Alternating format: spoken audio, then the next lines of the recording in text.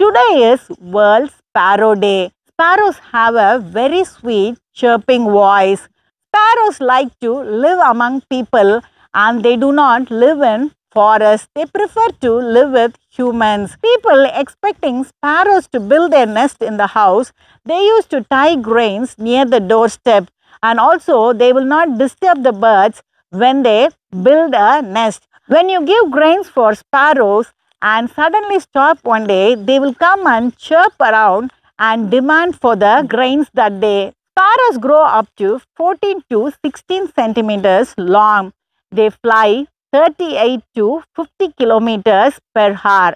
Females are reddish brown with stripes on it, and males are reddish brown with black bib around its neck. They lay up to 3 to 5 eggs, and both male and the female birds incubate the eggs. In Japan, these sparrows are considered as a symbol of loyalty because of their friendly behavior and being together in groups. The birds live from 4 to 5 years. The oldest bird that lived was 15 years, 9 months. The birds can swim underwater. The birds are very pretty to look at.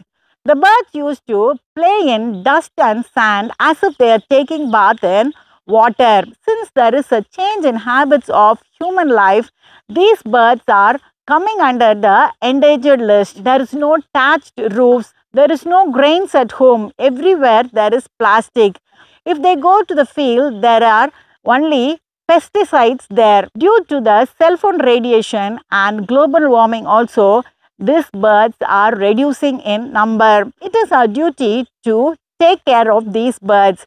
If it is a big garden or small garden, keep a allotted place for the birds to build a nest. Keep water outside so that the birds can drink.